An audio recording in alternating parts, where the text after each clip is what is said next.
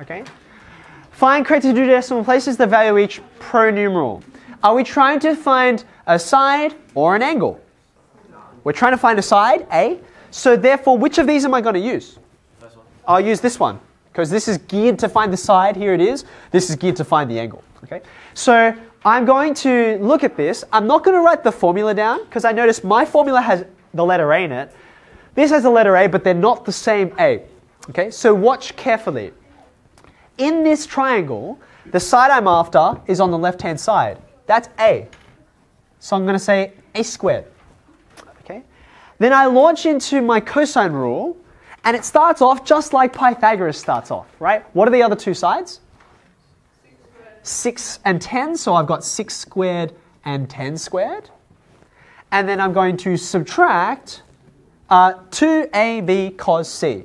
So 2, here's A, here's B. And then I do cos of what? In this case, they only give you one angle, which is 56 degrees. But remember, if you actually did get told what these angles were, how do you, in terms of position, how do you know this is actually the angle you want? It is opposite the side you want. Does that make sense? So there's the cosine rule. Now, this thing here is calculator fodder, right? So go ahead, punch that into your calculator. You're going to get some messy decimal stuff in there, which is fine. Could someone give me 3 or 4 decimal places on their answer? 3 or 4 decimal places? What are we getting? A big number. Yeah, what do you got? 68.8968. Cool. ... I just want some decimal places. Now, here's the thing. Just like in Pythagoras, wait, is that the answer? Do I, yes, no? Yeah. Yes? Now, just like in Pythagoras, this is not the length of the side. This is the length of the side squared. So I don't want that. You're thinking, what? My sense check is already tingling, okay? This is not the length of a side. It's been squared. So what do I do on my calculator? Take the square root. Don't approximate yet. You should always approximate last. Give me 3 decimal places for this. 3. Okay, that's fine. Are they all? They're not all zeros, are they? So eventually it's a 4. Okay, fine.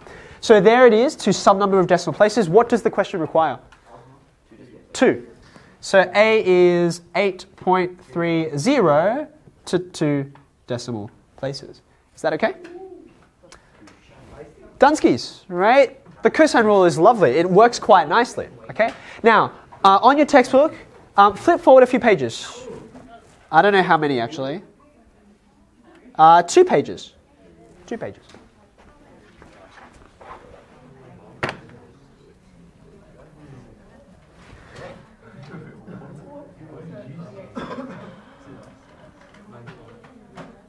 Okay, now, we're going to do 2a again, but in the next exercise. Okay, so here it is, right here.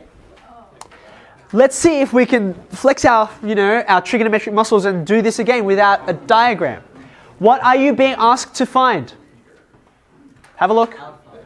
You're asked to find alpha, which is an angle. So therefore, you can see I've rubbed off the other one because I needed space.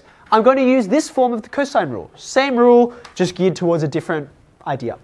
So I'm going to say cos of alpha. That's the angle I want. It equals 2. All right, let's have a look. A, B, and C correspond to the 3 sides here. Remember I said one is special. Which one is different to the others? The opposite one, which in this case is 10. So therefore, this is the C. This is the opposite side. So I'll make these A and B. Is that okay? So on the numerator, what will I write? 5 squared plus 7 squared. Take away 10 squared. You okay with that? Does that look okay? What do I divide by? 2ab, which in this case is 2 times 5 times 7. Okay? This, just like it was before, is calculator work, so you're going to get a number out of here. What number do you get? Can I get 3 decimal places from you?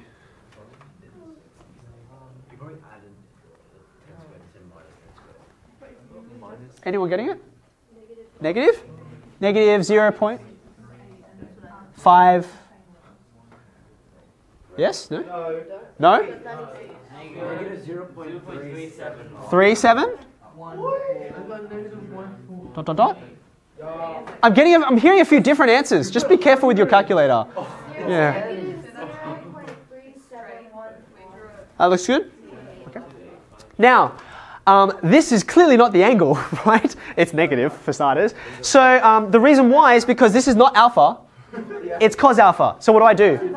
Cos inverse. Give me some decimal places. 111.80374. Okay. This is my unapproximated answer. So then I look at the question to work out how I should approximate. What does it want?